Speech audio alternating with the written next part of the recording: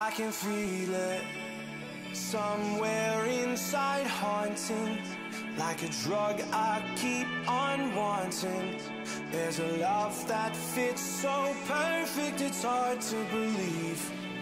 There's a reason I can feel my heart stop beating, and the air gets tough just breathing.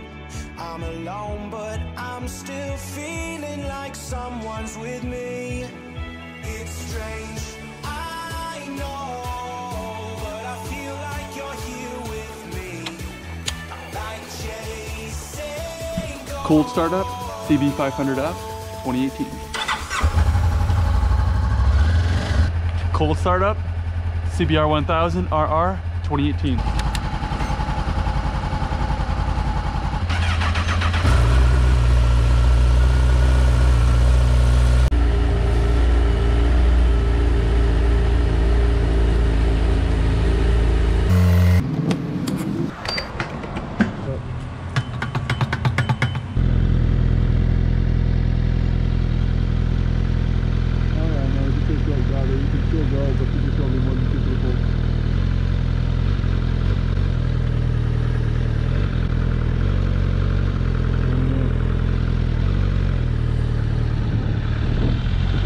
What's going on, guys, and welcome back here to another episode.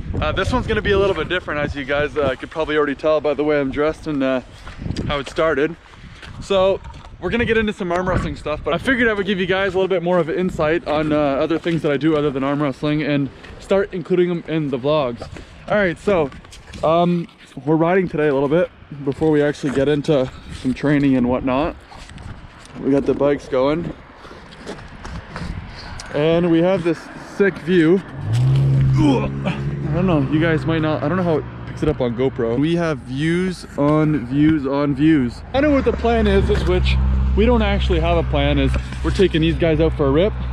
And we were supposed to head down to another spot, which is now closed because of the whole coronavirus thing, but that'll be for another video to come. We're gonna get some sick video footage here, some sick angles, and then we're gonna get on and we're gonna head back to my place after. And we're gonna get some sizing up. We're gonna get some measurements. We're gonna do some training. Well, more to come, more to come. Yeah, I'll start the montage really quick and enjoy.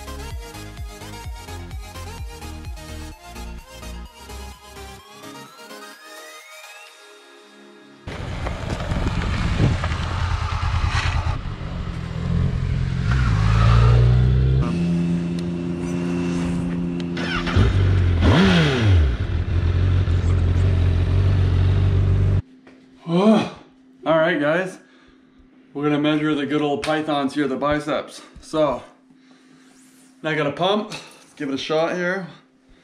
We'll see what a good old amateur arm wrestler has for some little pythons. Okay, I'm hyping myself up, but I'm really not. So 40, we're looking at. We're looking at 16.2, if I flip it over here, 40. So 40 centimeters on the bicep, should be 6.2, 16.2 inches. Time for some forearms. Let's give it a shot. So, I guess we'll go in from this angle. Let's do... Just below 35. So let's do, see here, let's say right on that line of the 5. So if we flip it over, we have about 34.5 inches, centimeters, sorry. 34.5. So which gives me 13.5 from a previous, that was an old one, 13.2, but yeah, so 13.5. We're getting there. All right, now we'll do the hand. This is like forcing right now.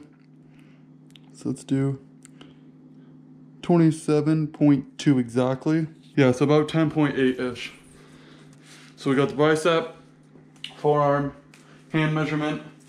That'll give you guys a good estimation on just my size in general. Just remember too that like I'm not doing this to show you guys how big I am or anything. It's just to give you guys a good general overall explanation on how like I said, look, I'm 181 to 182 pounds ish. I'm not really a big dude. I'm about 181. The forearm's a little bit bigger on average than my bicep, but I mean in general, it's the way it is. So yeah. All right, so you guys know the measurements now. It's pretty obvious. I'm not a huge guy, I'm not a small guy, but I'd say I'm fairly average. So I wanted to go over some stuff with you guys, just overall in general. Now, was training for a tournament that's coming up, or was coming up in April, so it was April 25th, in northern BC, so, you know, it's about 10 to 12 hours from Vancouver Island, where I'm from right now. And it got canceled. So the plan right now, so the tournament was the Vern Martel Classic, which Vern Martel, don't know if you guys know, he's a legend in the sport. But anyway, so the tournament got canceled obviously because of the whole COVID-19 situation. So I was gonna kind of go over that a little bit with you and some other stuff here, but so the whole dealio with that, so I don't believe the actual tournament is canceled for good. I believe it's being postponed. That's what it's saying right now. It's kind of on the crappier side of things, as I tend to do actual, I don't really know how many of you guys do training a program or a prep, as if it was like a bodybuilding competition, but for arm wrestling, I try to do preps. I have everything written down. I start so many weeks out depending on where I am in the situation. But it's kind of on the poopier side of things that it's canceled because I've been doing a program, I believe it was 18 weeks. So I started very, very early, maybe even too much. So that's kind of sucky. But anyway, we're gonna wait for the next one. I believe I was going to do a tournament. There's one coming up in the Okanagan, which is in June. I believe it's June 6th, which is also on the mainland of BC. And then there was one in Oregon, Eugene, Oregon, which is I think a couple hours out of Portland. So there's a couple big tournaments coming up throughout the year that's going to happen in June and August. With the Vern Martel Classic being canceled or postponed, that one I'm hoping is still going to be in there. It's just a matter of time now. So as it goes for training, I'm still going to train hard. I'm going to jump off a program until we kind of have more of a date, but I'm still going to try to keep it up there. Anyway, so enough with that. I thought I would give you guys an update with that kind of stuff. And for the more important side of things, I want to know what you guys are thinking for the channel itself. I don't want to be just your average arm wrestling vlogger training style. And what I mean by that is I actually want to get you guys to come a little bit more into my life. I want to entertain you guys. I want you guys to follow and check out the journey, as well as, you know, see my actual hobbies and stuff like that too. So in today's video, you guys saw that I actually took out my bike, and I wasn't ever really thinking on putting it on the channel, but I think it would give you guys something a little different.